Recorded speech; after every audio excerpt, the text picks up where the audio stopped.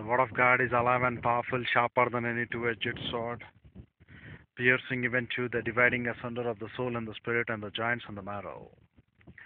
And it is a critic of thoughts and intents of the heart. All scripture is God breathed and it's profitable for doctrine, for reproof, for correction, for instruction in righteousness, that the man of God might be mature, thoroughly furnished unto all good works. Study to show thyself approved unto God, a workman that needeth not to be ashamed, rightly dividing the word of truth, or accurately handling the word of truth.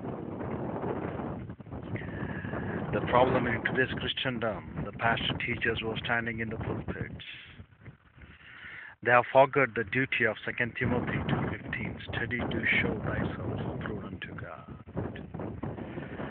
That is the reason our Lord and Savior Jesus Christ proclaimed the same truth in John 4:48.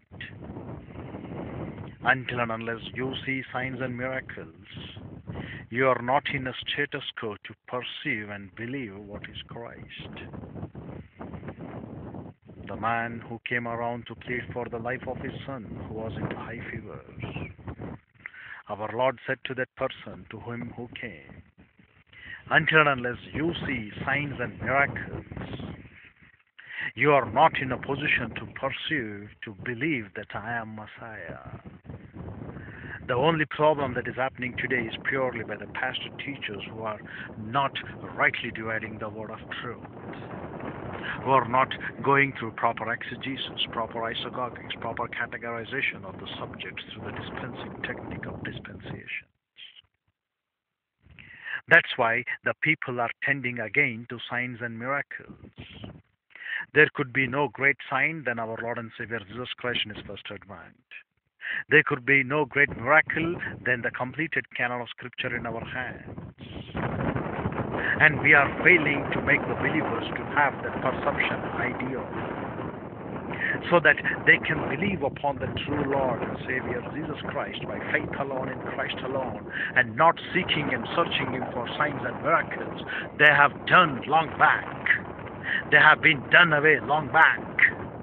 Apostle Paul, why he was been given this authority of doing miracles, so that he can establish his authority that he was being sent by God through apostle.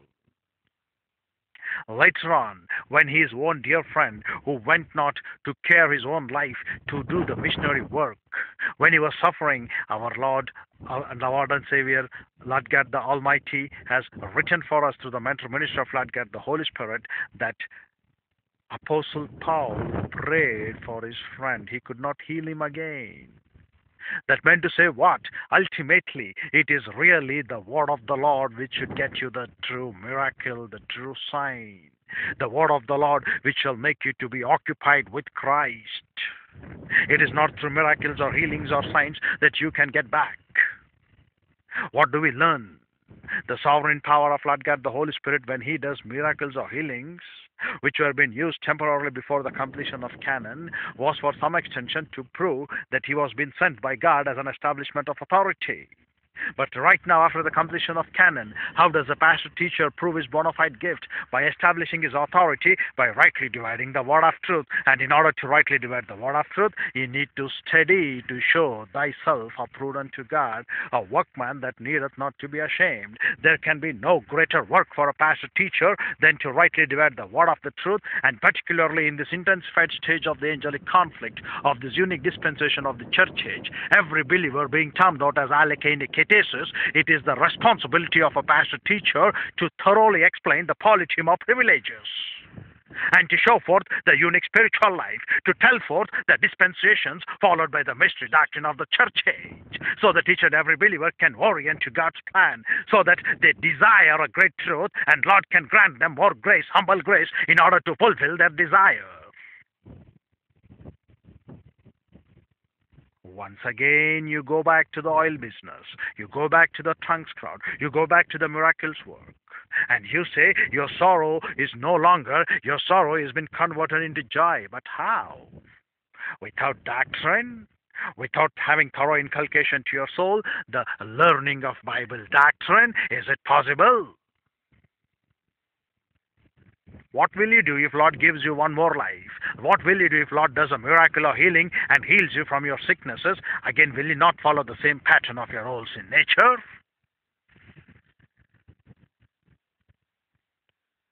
When you are right, you are not able to look upon the word of the Lord. Lord caused you this sickness.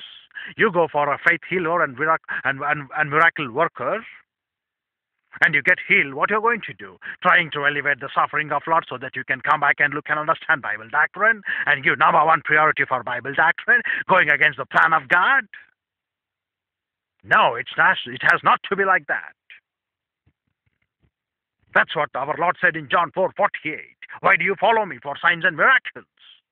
Are you failing to perceive the truth, to believe upon me by my simple word? Now, how does a pastor teacher establish his authority? Why the miracles, healings, or tongues have been seized? The permanent canon of Scripture tells to us when you walk in the word of the Lord, Lord knows what miracle to do to you in your life as per the word, as per his righteousness, as per his demand that is requiring for you to be done. Living to walk in the word of the Lord, concentrating upon the miracles, will cause a great havoc, which has been done today in the Christendom. Exactly the same words which our Lord told to that one who came for his son's sake. We are not dealing with XYZ trends on this earth, dear brethren. We are dealing with solid doctrine, pure, unadulterated doctrine. In fact, even Apostle Paul proved the point. It is no longer miracles or healings. For my own dear friend Epaphroditus, I prayed so that he could be healed. I couldn't remove his sickness. I couldn't remove his diseases. Can't you learn the importance of doctrine? Because you need to establish the authority by teaching the word of the Lord, not by doing all such kind of stupidified things, because now the Bible has been completed and we have been given the completed canon of Scripture, and the Bible tells you have the indwelling power of Lord God, the Holy Spirit, and some morons will come and tell. Lord only told himself that we are going to do greater works than Lord. Then who are you to tell this? Yes, I know this. Our Lord meant for your old sin nature, because you have been born in the old sin nature, and Lord was out of the old sin nature. And by the mental ministry of Lord God, the Holy Spirit, you can really master your old sin nature, though it has been powered by Satan, by breaking its sovereign power in Romans 6:1-5. That is what our Lord meant. And you all are not interested to know these things, aren't you? If not a woman, she stands in the pulpit and she tells, I have a testimony for you to tell, because when this woman purchased blood, purchased some oil, that's what she says.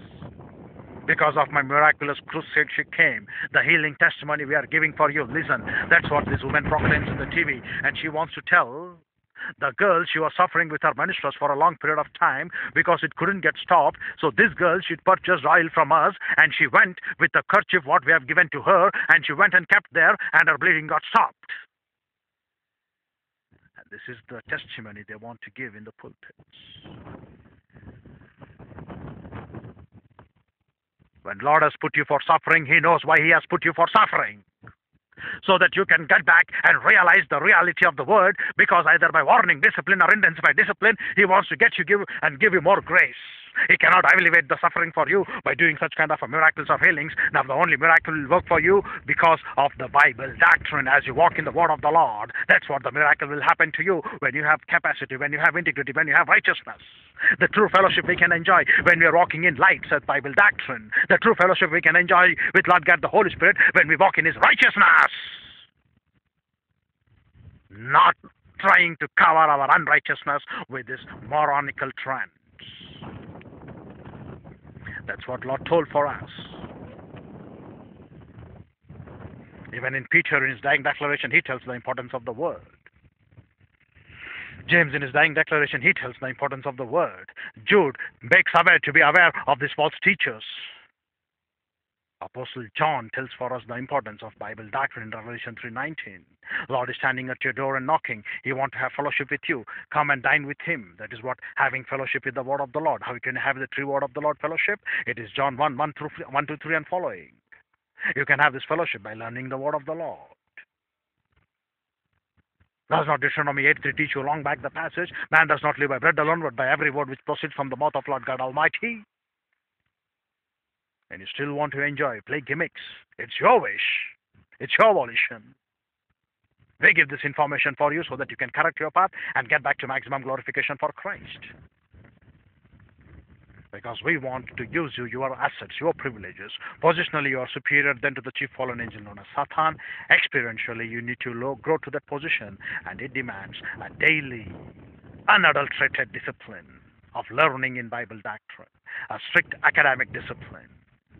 Dear brethren, ponder over these things as we shall come back and continue tomorrow. With our head bowed and eyes closed, the closing moments being dedicated to those who are here without Christ, without hope, and without eternal life, inaudibly telling to Lord God the Father that you believe upon Christ. That is the moment itself you shall have this eternal truth. This eternal truth for is for very simple, believing Christ you shall be saved. And whereas for the believer, the great mandate is to grow up in grace and in the knowledge of Bible doctrine, the daily intake of Bible doctrine will cause you to grow up so that the freedom code that has been given to you, you shall know the truth. The truth shall set you free, the spiritual freedom.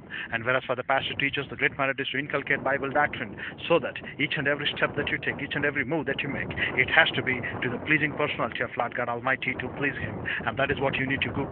You need to look and understand. Kerusoton Logan. The Dhamma to my witnesses are indwelling Trinity, followed by Bible in our hands. And the Dhamma to my witnesses, besides nature, it is Lord God the Holy Spirit. And besides Lord God the Holy Spirit, it is the entire angelic host. If there are no hearers for you to listen to your tapes, do not worry. It is Lord God Almighty to whom these tapes have to be given. He will give for them.